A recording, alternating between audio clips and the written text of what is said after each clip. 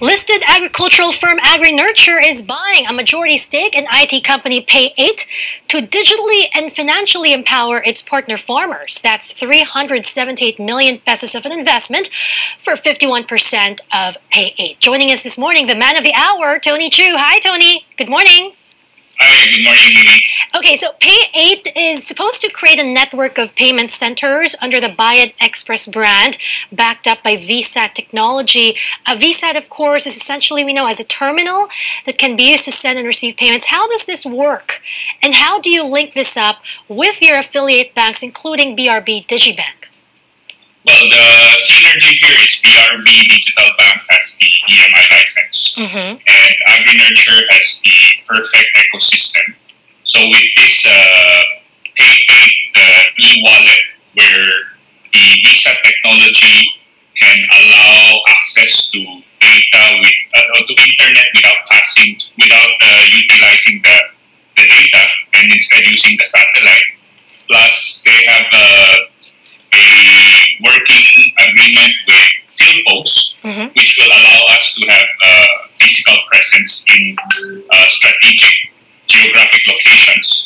So it enable us to serve the farmers better online and offline. So for the farmer experience, how does this work? They can borrow money from this system and pay through the system as well? Yes. So we will close the loop. Remember, we keep on discussing this opportunity to solve the problem by digitalizing the agricultural sector. So the closing the loop is by way of issuing an instrument. We will call it Agri voucher, where we will take out the temptation of farmers from using the money for something else, and the voucher will only be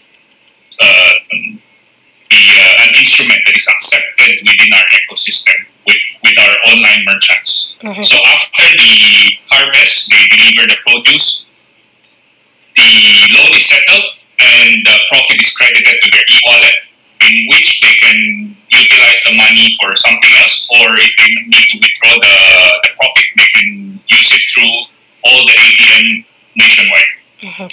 Tony, the Agri voucher that you're talking about, is this the same as the Agri token? Agri token is the company, so it's the ecosystem. Agri voucher is the instrument. Okay. Now, there are around 10 million farmers in the Philippines. How many are you looking to onboard your system? So the total database as of 2016 is about 13.5 million farmers and fisher folks. Majority are farmers, and we will see the data actually being updated as if we embark on this major undertaking. It will go through phases in partnership with government agencies, and we will target the phase 1 in Mindanao, then phase 2 Luzon and Mindanao, and then phase 3 nationwide.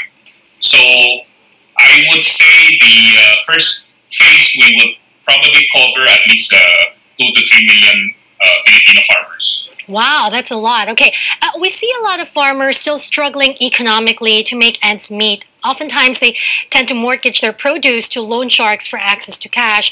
What measurable impact are you expecting to get out of this recent acquisition and how it builds your ecosystem for the farmers? The problem with the agri sector is lack of access to microfinance, because the real issue is there is very low credit rating in terms of the farming sector. Plus, there is the lack of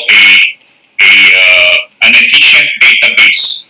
So the banks will be hesitant to lend to the agri sector, despite the law mandating 25% of the loan portfolio being allocated for agri-agra. So this will actually help to come up with a credit scoring system, cluster them, close the loop, so we reduce the risk, and in fact we will guarantee the purchase of their product at above market price, and provide them with the much needed input, so they will have the inputs to produce the output. The interest rate will also be lowered, so instead of borrowing from traditional loan sharks at 5-6 rate, which is 20%, our rates will be within a reasonable margin from the traditional bank lending rates. Mm-hmm.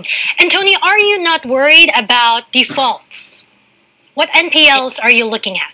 So there are a lot of risk mitigation measures. Mm-hmm. The criteria, the challenge here is how do we reduce the risk? So other than clustering the farmers into big groups, organized cooperatives, or clustered lending, so we have economies of scale. We will also be securing certain types of insurance Mm-hmm. to mitigate the potential risk, as Philippines is exposed to all kinds of weather disturbance every year. Mm-hmm. So it's not going to be an individual farmer making this transaction from you guys. It's going to be by groups, clustered, cooperatives. We have to cluster farmers together in order to achieve the basic economies of scale. Otherwise, it will not be feasible for us to serve one farmer with 1 hectare in a remote island. It will be logistically not possible also to bring their produce to the hub. So we will start with the bigger islands, and then phase two the next year, and then last will be nationwide. But even on the smallest islands, it has to have a certain economies of scale.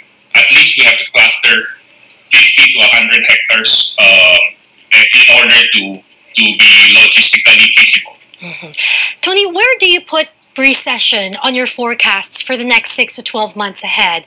Especially, I know that China, which is a big market for you, in fact, your foreign operations usually contribute around 60% of revenues. China has gone ahead and bounced back already. So how do you see the recession playing out when you look at the future? Actually, agriculture and food is the pandemic resilient industry. So this is a time where everything else is not important. We just have to live and survive. So other than being healthy, everybody has to have food. So we actually experienced a huge surge in the demand of our basic product this Q2. After the lockdown, the first few weeks was chaos, but after that, it seems that the demand actually increased significantly. So recession is given. I guess for 2020, it's a year that everybody would just write it off. But for the agri sector, for the food industry, I think this is a year where we will be a lot busier, and we will be experiencing a very huge growth out of this opportunity from the pandemic. Tony, I know that as of the first quarter of this year, Agri Nurture still has a liability of about 1.6 billion pesos. But given this very low rate environment, giving a lot of companies a lot of elbow room with cash, financing might be cheap and easy. What are your plans? Are you looking to take out more loans to deploy and invest more, perhaps in technology, automation, robotics, or pay out those loans?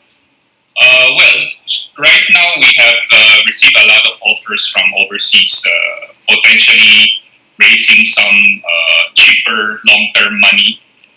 But priority is to deploy this money for working capital to grow the top line and bottom line. Capex is long-term capex will be scaled down. We will try to budget our capex requirements from the recurring